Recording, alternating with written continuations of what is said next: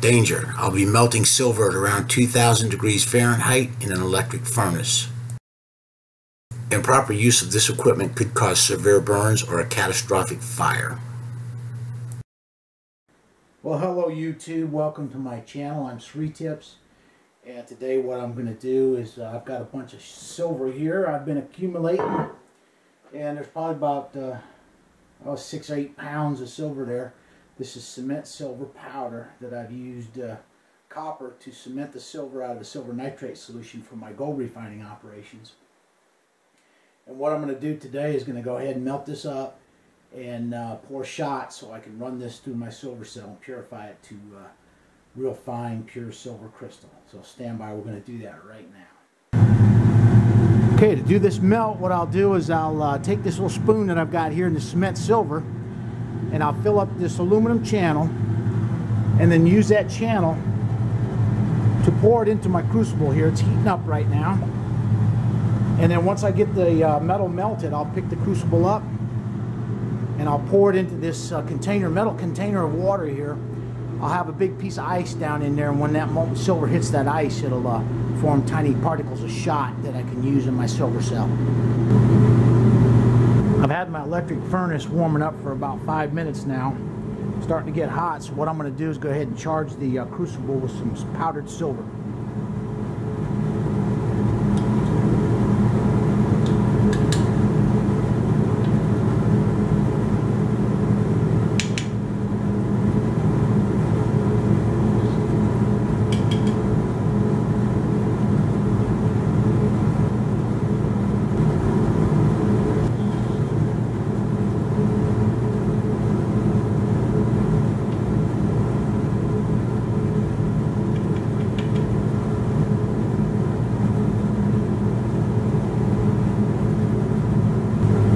It's been about 15 minutes since I started the furnace, and it's heated up pretty good. I'm going to add a little bit more silver here to top it off so I get a good pour when I go to make the shot.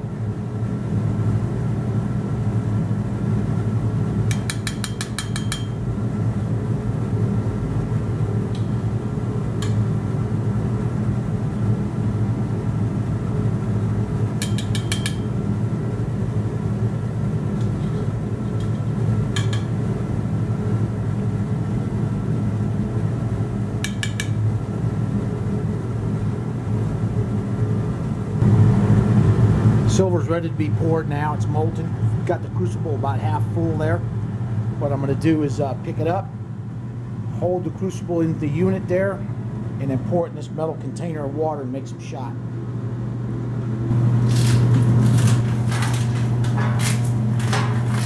All this does is keep the water cold so it doesn't melt my big chunk of ice quickly. Now I'll add a big piece of ice from a cottage cheese container. It's a big round one.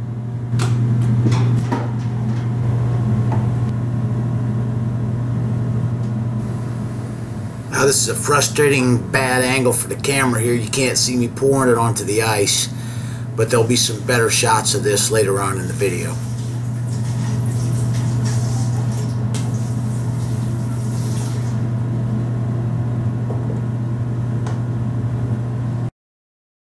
Here I do a time-lapse segment with the clock running up in the upper center of the screen there.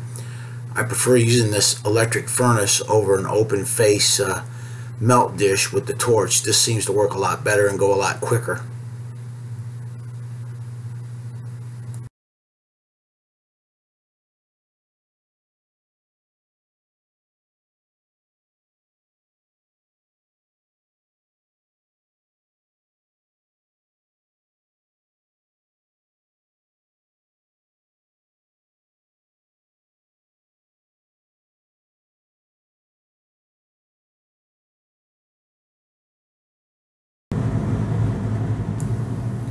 It's very important that the cement silver be bone dry here as I add it to that molten metal in the crucible.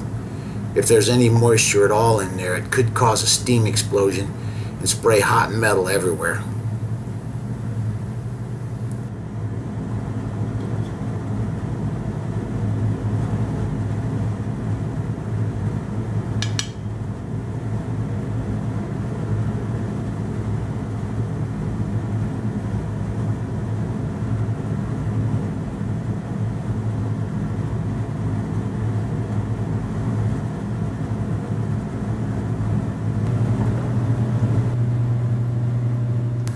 learned this trick from the jeweler. Notice how I hold the hot crucible inside the furnace with that graphite rod as I pour. This keeps the heat on the crucible. Pulling that crucible out and pouring the metal would cause that crucible to cool down significantly. And by keeping it in the furnace, it keeps it hot and makes things go much quicker.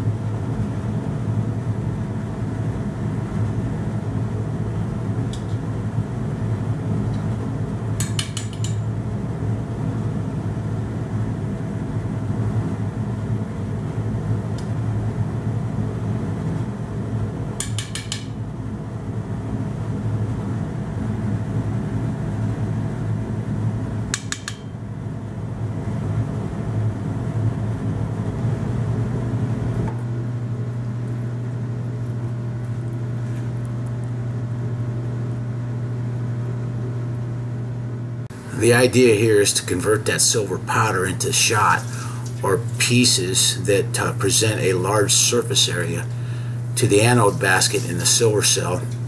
The powdered silver can't be used in the anode basket. It seems to clog things up, and so we have to pour this shot in order to make it work properly.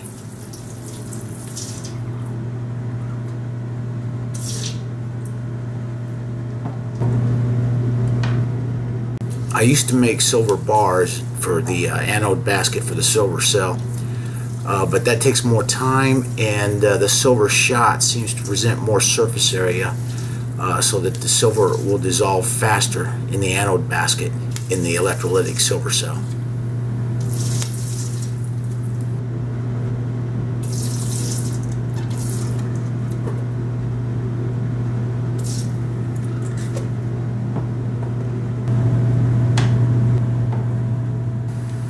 Having a large piece of ice in the bucket of water there helps break that silver, molten silver stream up into particles or shot. I've tried pouring the molten silver directly into ice water, and it forms long strips of silver instead of shot. By bouncing it off that ice cube or that piece of ice in that metal container there, it forms tiny pieces that are suitable for putting into the electrolytic silver cell anode basket.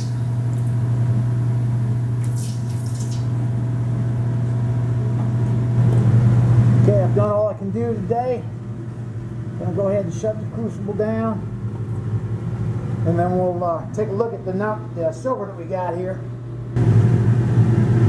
Got about half the silver done here. Still got quite a bit to go. The limiting factor is the ice. Once that ice is all melted in that metal container, then I got to quit, make some more ice. I've melted the rest of the silver off camera here. It's just more the same of pouring it in the water. And I've got everything in this bucket here. We're going to go ahead and take this, empty out the water, and weigh the silver, see how much we got. The water in the metal container is tap water, and the ice that I used was made from tap water. There's no need to use distilled water for any of this operation.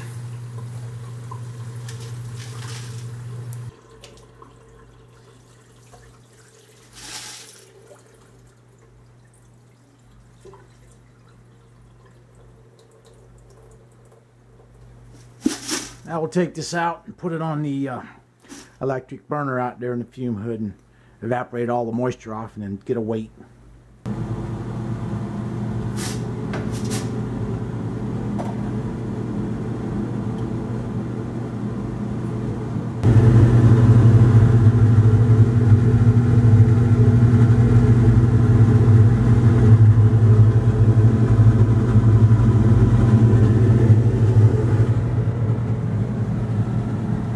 start weighing out the silver here. It's been dried off real well. So all we have is silver metal. The scale goes up to 2,000. So I'll go up to about 1,200 and stop here. Alright, there's 1258.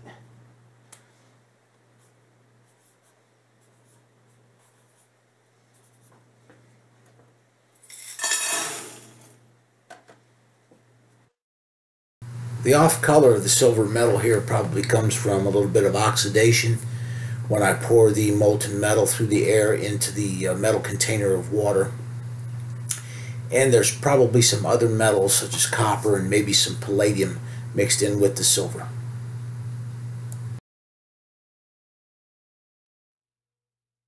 Well, as you can see from the totals here, I got 4,666 grams of silver here, which I guess I underestimated a little bit. It's 10.2 pounds of silver. And what I'll be doing now with this is running this through the electrolytic silver cell, get it to very high purity silver crystal.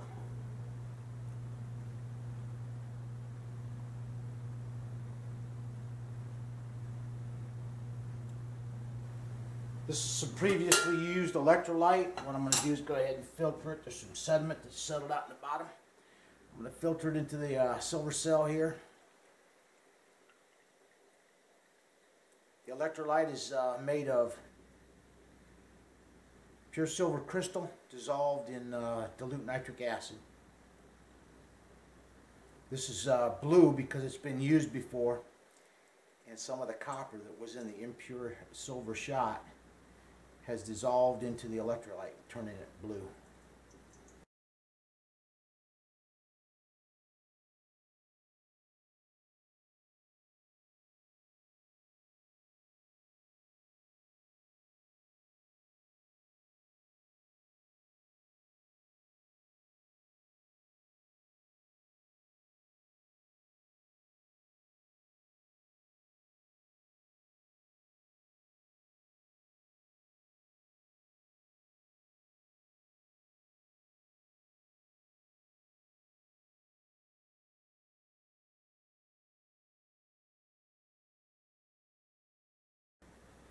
Now I'm going to rinse the filter down real good with some distilled water here. Trying to get all the silver nitrate rinsed out of it. Now I'm going to add some distilled water to within 1/2 inch of the top of the container here. Stir it up real good so that we got a homogenized mixture here. Now I put the cover on. It's just a piece of cutting board with a hole cut in the middle. Some pegs to locate it so it's right in the center. Now I'm going to cover it up with a piece of paper towel.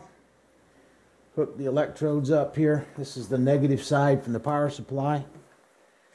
I hook it to various places around the bowl here to get a good power distribution.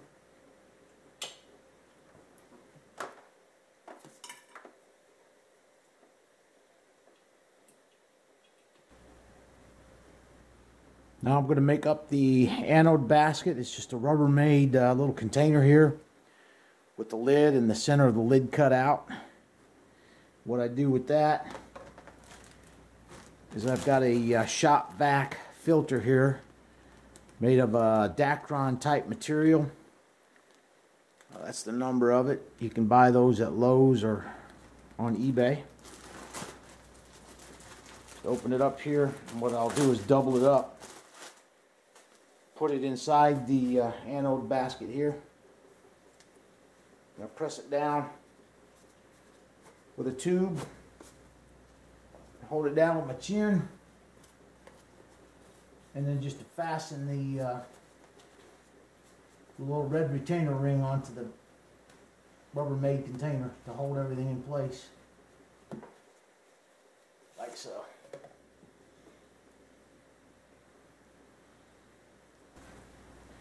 Now I'll use a sharp razor here to trim away the excess material from the anode basket.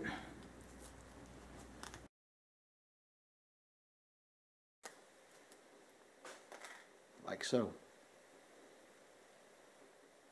It's got some holes drilled in the bottom. so that the silver, as it dissolves, can pass through the electrolyte and then start plating out on the bottom of the stainless steel bowl. Now I'll insert the basket into the cell, and we'll go ahead and start charging the basket with some of this 10 pounds of shot that I've got here. Cover up the entrance there so we don't get no impure silver shot, and go ahead and start filling up the anode basket here.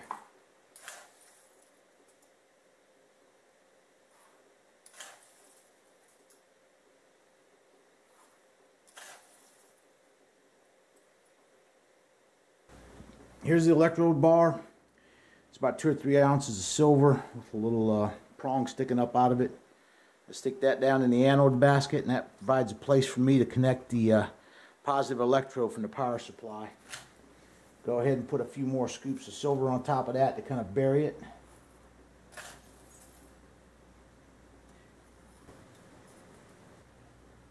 Okay, the cell's all set up now. Go ahead and attach the positive side of the electrode, power supply to the electrode bar there. Here I've got an inline 3 amp fuse, just in case we have a short circuit in here. If the crystal grows up and makes contact with the anode basket, it'll short circuit, burn a hole through the anode basket, and ruin the silver. So I've got this 3 amp inline fuse to prevent that from happening. I'm going to set the voltage for about 3.5 volts here.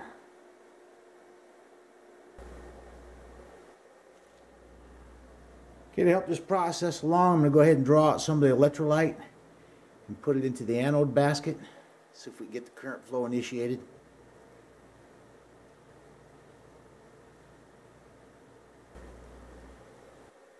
Okay, I've got a little bit of current flow now. Had to initiate the flow by flooding the anode basket with some of the electrolyte, and that'll come up as this thing warms up and gets in operation. Should be up over 1 amp, but it's only 0.2 right now. But anyway, cell's in operation. We're going to convert our impure silver shot to fine silver crystal. Cell's in operation. The amps are starting to come up a little bit there. Just takes a while for that electrolyte to soak through the anode basket bag there. And what's happening here is the impure silver shot that we made earlier is having an electric current pass through it by means of that electrode bar there.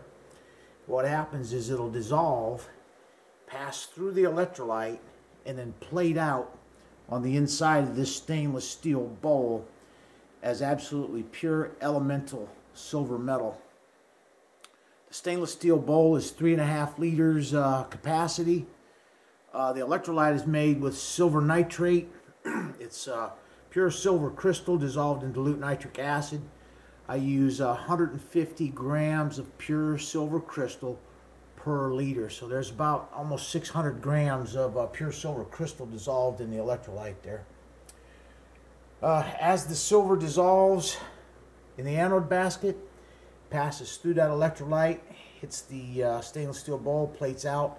Any impurities that's in the silver will stay inside the basket, and then we can recover that later on. There might be some gold, some platinum group metals that get left behind in the silver cell slimes inside that basket. And I've got some over here that from previous runs, and what I'm going to do with those is go ahead and process those later on. I'll make a separate video to show how to do that and get the other metals that are in these silver cell slimes out and refined. And that's it. The silver cell is in operation, and we're going to keep an eye on this. It'll be in operation here about 10 days. It should crank out about 1.5 kilos of pure silver crystal. Thanks for watching.